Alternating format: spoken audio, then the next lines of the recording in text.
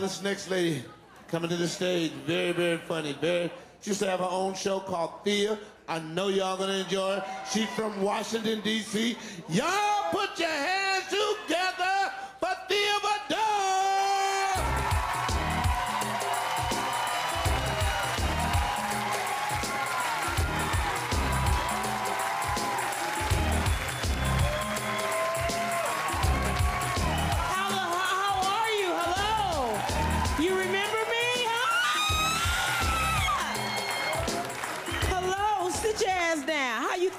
Doing? You all right?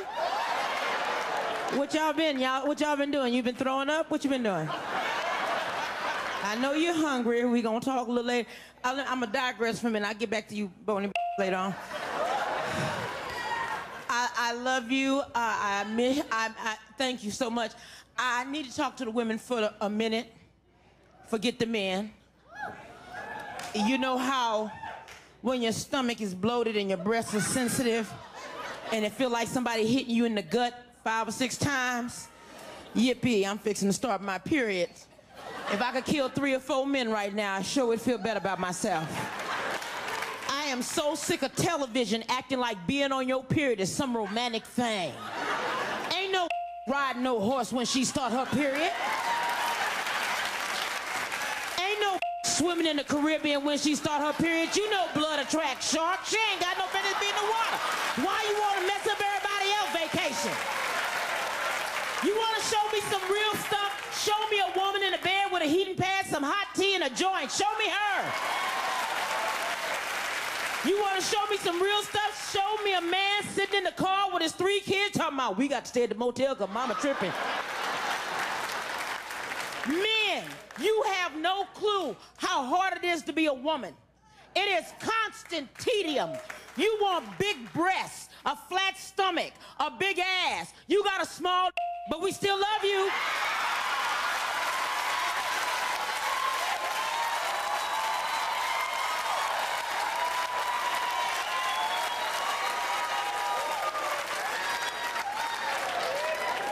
Now, I need to talk to the white peoples for a minute. I need to apologize to you. I thought the sniper was y'all. Hell, you thought it was y'all too. I saw you watching MSNBC scared. The sniper is a single white male from the age of 22 to 47. He is bipolar, he is manic depressive, he's not good with women, he may have a friend with him, and he wears blue socks. Then they found out it was us. Oops.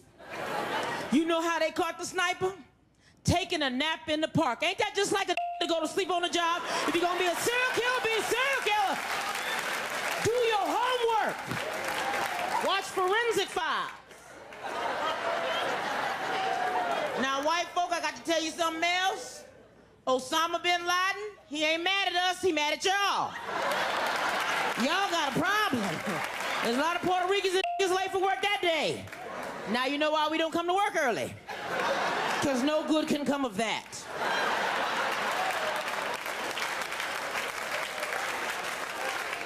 I don't care for our president. I support the truth, but I don't care for our president.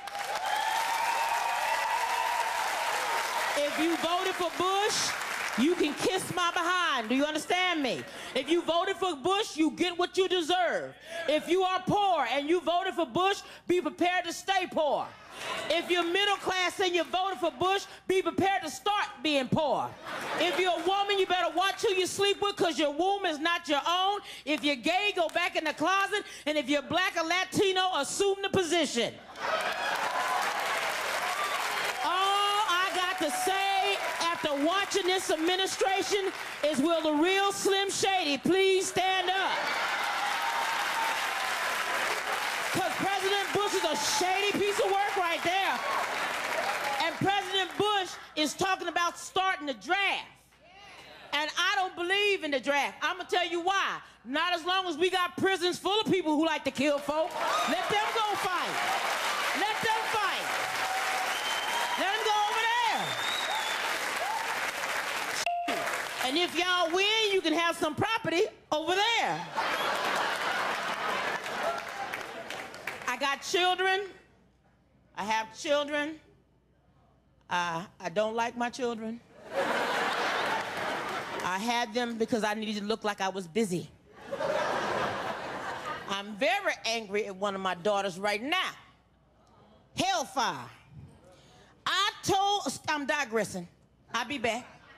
I told your tail to come here at 7:30. Did I tell you to meet me at 7:30? And then your monkey ass, you and Dumb and Dumber, y'all brought 7 more people with you. Did I tell you to do that? I'm gonna whip your tail when I get off this stage. Now on with the show. Anyway. Oh, that's one of my twin girls. Kayla, don't start, I'll get you. That's my little daughter's roommate. I like to mess with them. I decided on TV that's a good way to get her back. I got stretch marks on my belly, look like the Allegheny River. That's what least I can do to you. I love my children. I love them as much as any woman in this world can love her children. I remember the first time I held my baby in my arms. You remember that? And you're holding this baby, and you and your husband or your baby daddy, whatever you want to call him. And I want to digress for a minute. I'm sick of you young girls getting on TV talking about you don't know who the father of your child is. If you don't know who the father of your child is, you are a pathetic excuse for a woman, and they should take your away from you till you get your together.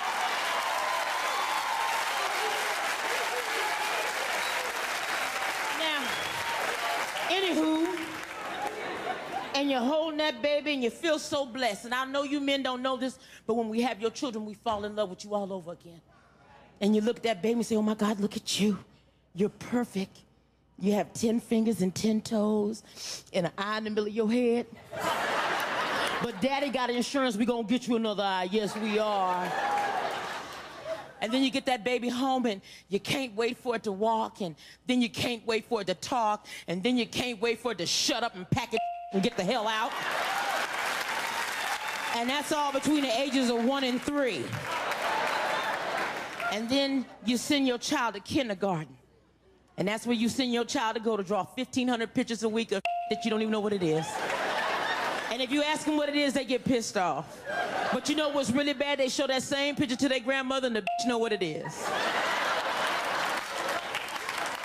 And then they go to elementary school and they come back with the information.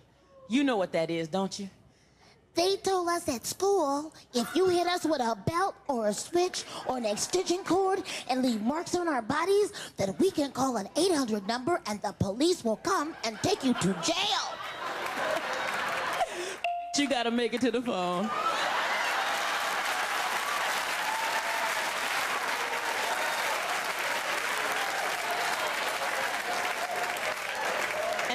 And then something evil happens. Those precious babies you brought home, that ain't them. This is a thing. This is a hell spawn. This is a teenager, the most ungrateful creature God ever let draw breath. And if you are a parent of a teenager, I want you to know that I have started the Underground Railroad for us. We heading for the river tonight. Keep low, keep the moon at your back. If you get lost, read the quilt, it's a map. Now, I can help you with your teenage problem because I got 4 grown children. I had 5, but talk when I'm talking. You know what I'm saying?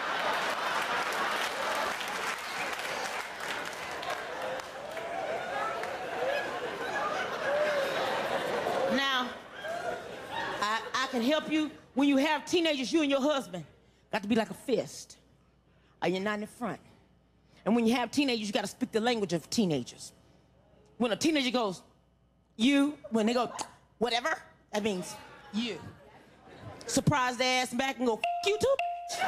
What you want to do, motherfucker? Ain't never space up between up in here. How you living? How you living? Thank you for letting me be myself.